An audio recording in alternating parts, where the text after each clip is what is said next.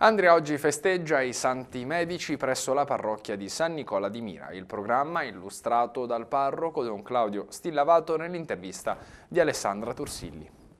La Chiesa, 26 settembre, ricorda la festa liturgica dei Santi Cosma e Damiano, comunemente conosciuti come i Santi Medici. Una tradizione orientale di questi due uomini che hanno fatto tanto per aiutare i poveri. Soprattutto nelle loro necessità, proprio a livello di salute. E quindi la Chiesa li ricorda in questa maniera e a loro ci affidiamo quando dobbiamo appunto pregare per i nostri tanti ammalati. E l'intercessione dei Santi Cosma e Damiano davvero è un'intercessione forte e potente presso Dio.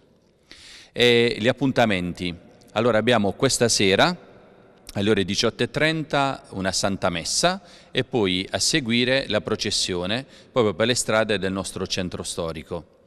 E invece domani ricordiamo la Messa alle ore 8, però in serata alle ore 19:30 abbiamo una Messa in cui cercheremo di pregare per tutti i nostri ammalati, appunto attraverso l'intercessione dei Santi Cosma e Damiano. E poi avremo anche un breve momento di preghiera, di adorazione eucaristica, sempre per i nostri ammalati.